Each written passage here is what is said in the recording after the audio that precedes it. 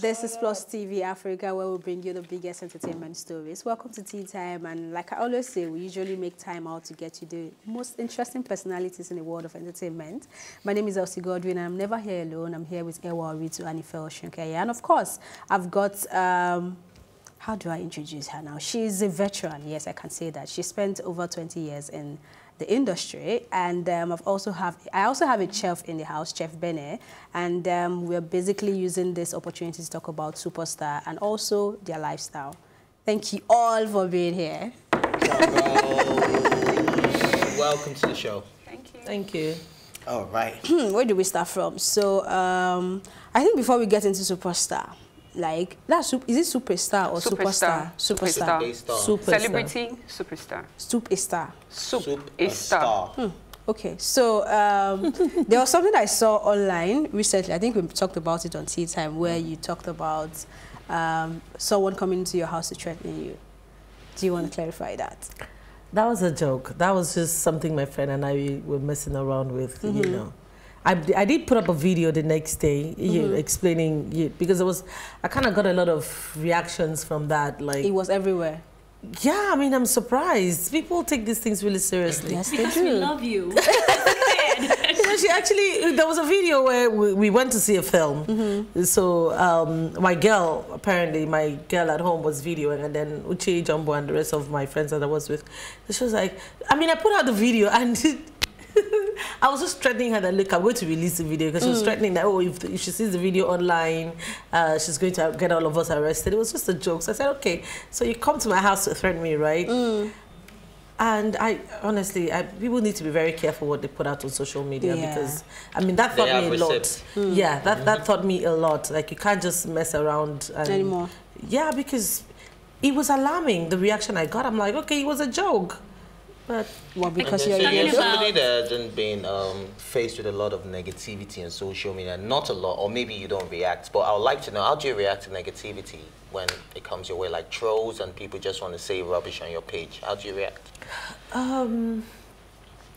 First of all, I mean, I don't think anyone should expect your reactions to always be positive. I have so many positive reactions to look at the negative ones. You know, I mean, if I have over 1,500 comments under that picture that I put out, and 85% is positive, why would I want to pay attention to the other? You know, so that's how you keep your sanity. Yeah, I mean, for me, it makes more sense to me. I don't like to bother my head about what people really think, or, I mean, it's okay, everyone is entitled to their opinion, but you know, I can't influence how you feel about me, and I feel like you have a right to what you feel.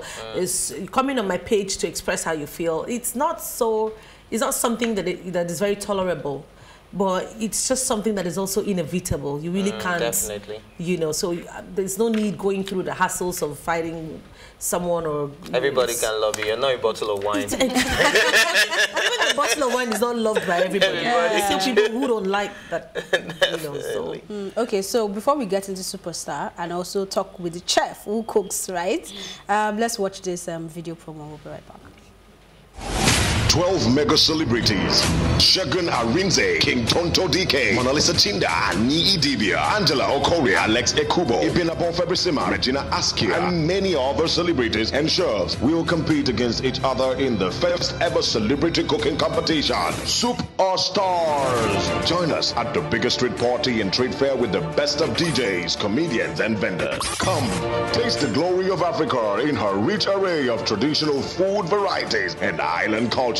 Be our guest as your finest celebrities present you brunch on Soup Stars. Friday, 6th of December at Grand Atrium on Lekki Epe Expressway, 12 noon prompt. Tickets available at cocobar.com. For inquiries, call Green at 0805-752-1573 or email superstarsmail@gmail.com. Superstars, SOUPASTARS, mail@gmail.com.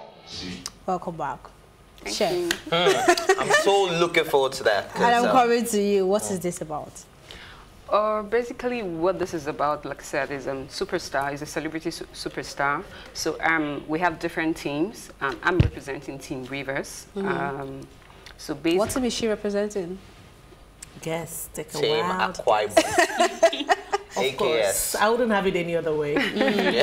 Well, that day we're going to see how it's going to play out, which team is going to win.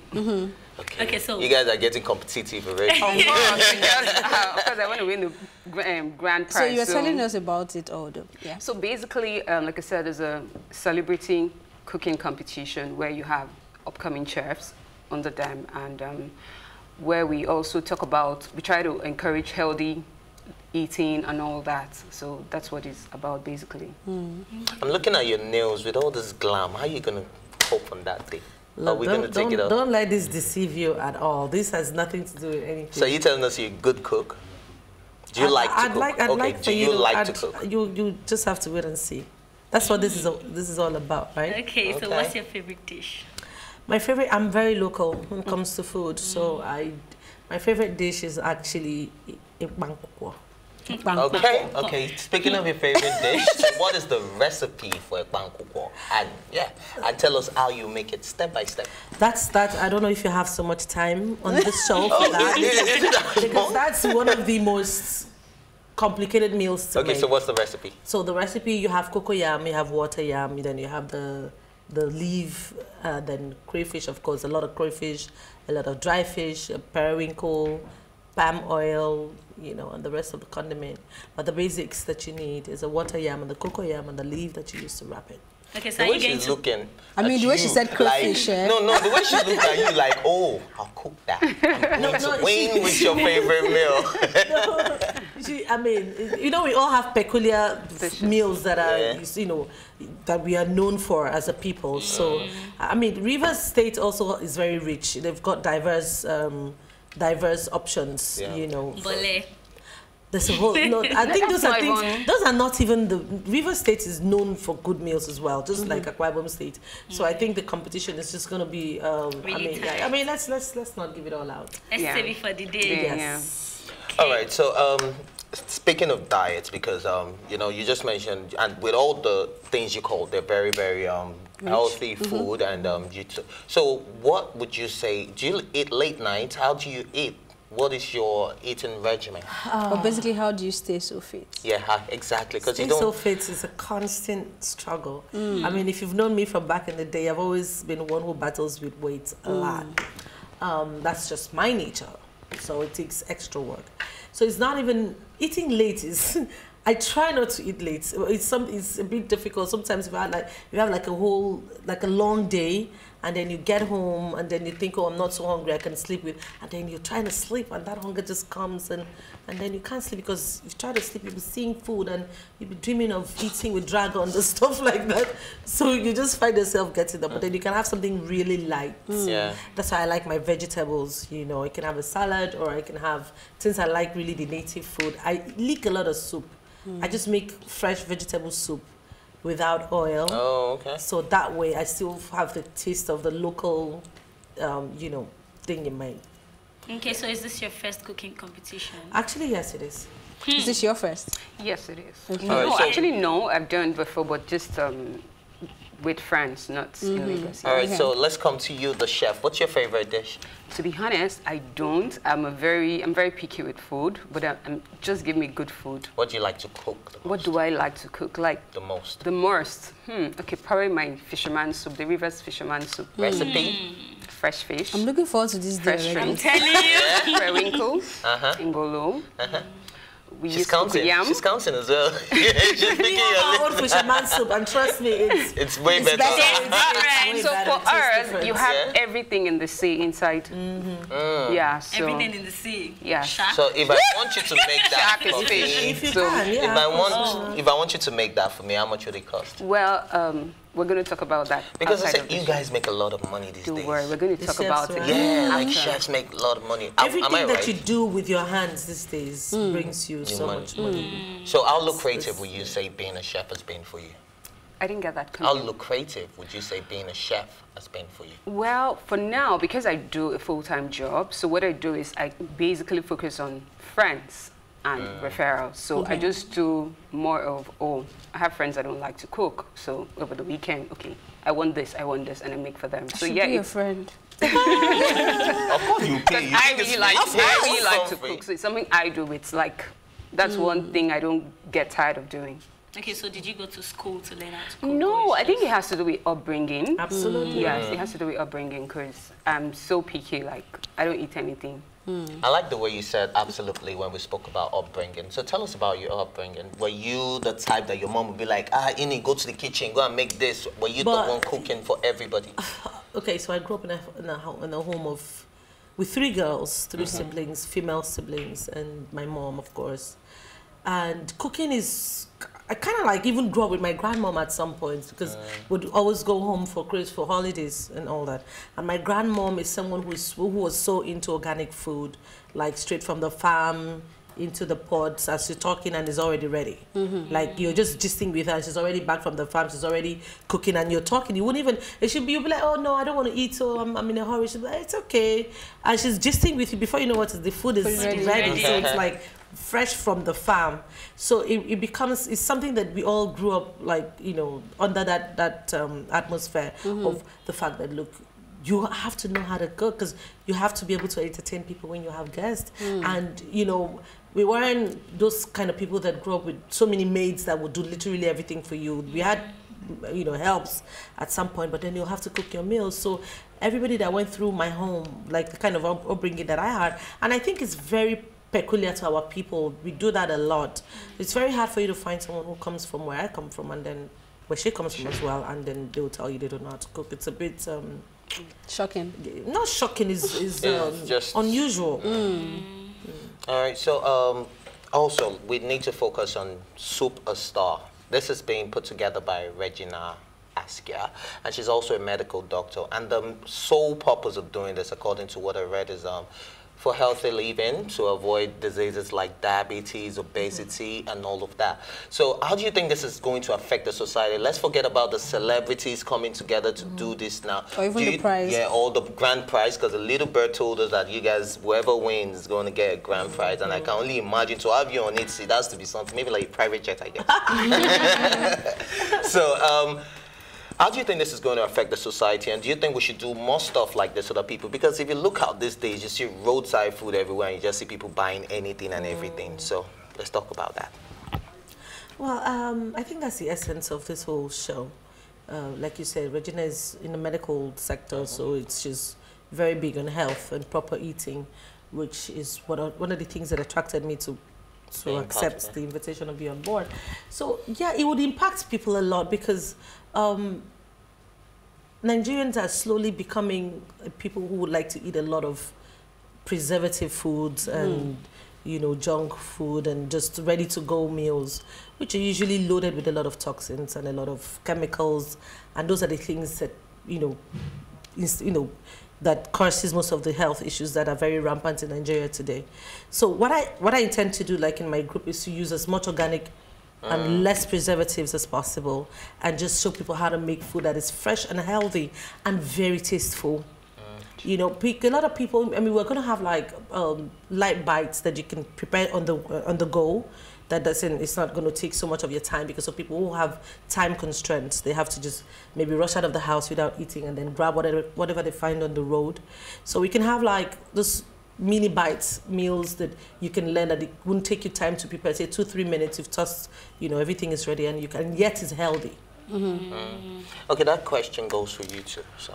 Okay, I'm very, just like she said, when it comes to food, I'm a bit very, very picky. So I don't eat, there are things I don't eat. I don't eat frozen foods. Yeah, so Live. Chicken, fish. So your chicken has to be live. It has to be live. My fish. Point and kill. Yes, my fish. You too? So my, no, not point and kill. I never cook frozen chicken in my house. Not point and kill. I don't eat. I don't know about point and kill. I eat fish from either freshwater or saltwater fish. Point and kill has its own chemicals because it's kind of preserved, right? Yes, it is. So I don't eat it. In fact, I actually saw it in Lagos. Wow. Yes, in Port Harcourt, the type we have is from saltwater. So it's not this point and kill.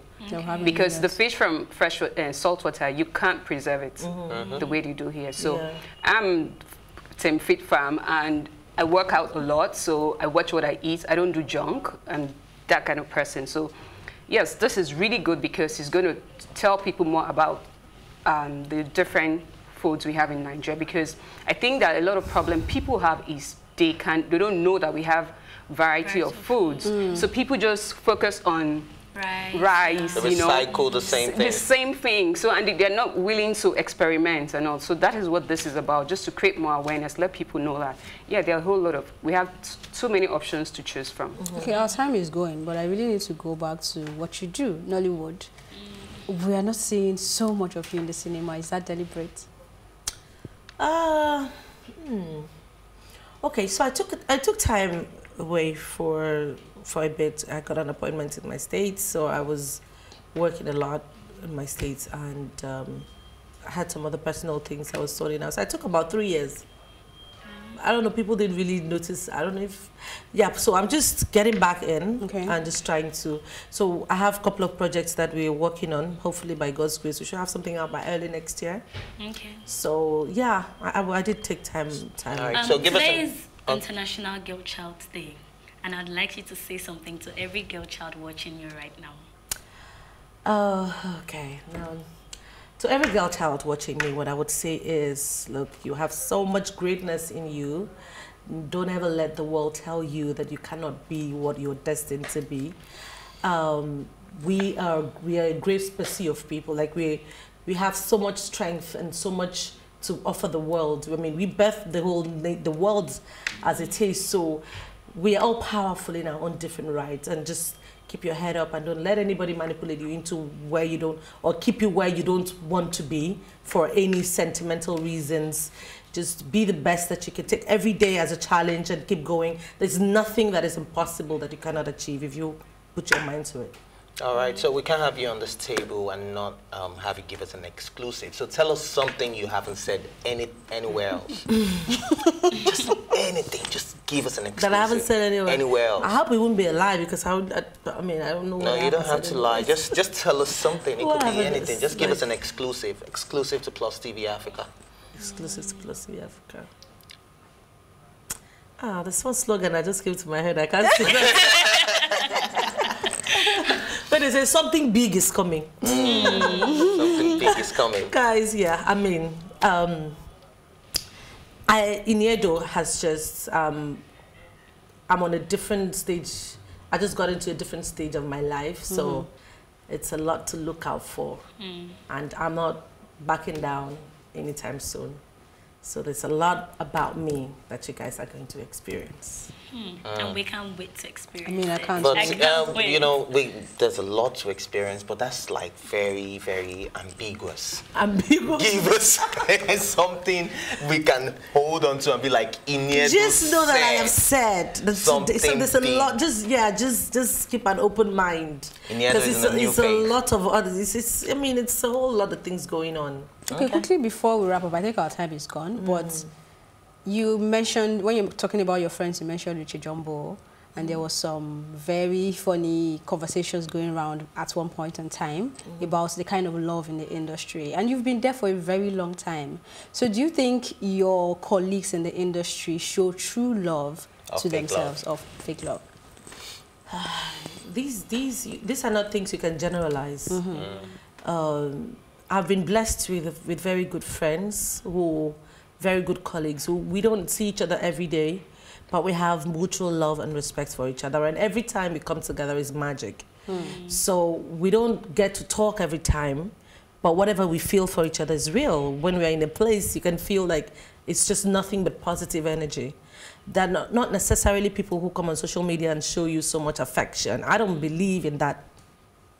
I mean, I don't feel like social media is where you want to show me that you care about me. You know what I mean? When the chips are down, that's when I want to see how much you care. So there's a whole lot of facade going on social media, like we all know. But my circle is very tight. I'm not someone who's very open to a lot of friends. I'm very protective of my space.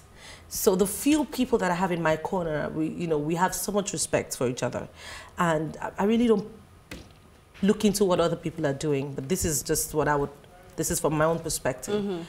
Some other people show their loves differently, but It just doesn't work that way for me. All right, thank you so much. I don't Finally, have more what should we questions. expect from you? She on said the it 6th? already. Finally, just watch out for All the right, fisherman that's soup. how we wrap up this episode of Tea Time. Thank you so much for watching. And like I always say, you can join the conversation by using the hashtag Tea Time or Twitter to us at +TV Africa. My thank you as always go to my co-anchors Ifeolu Washunke, Ewa Ritu, the entire production team, and of course our guest Iniedo and Chef Bene. Thank you for being here. My name is Elsie Godwin saying thank you for watching and see you later.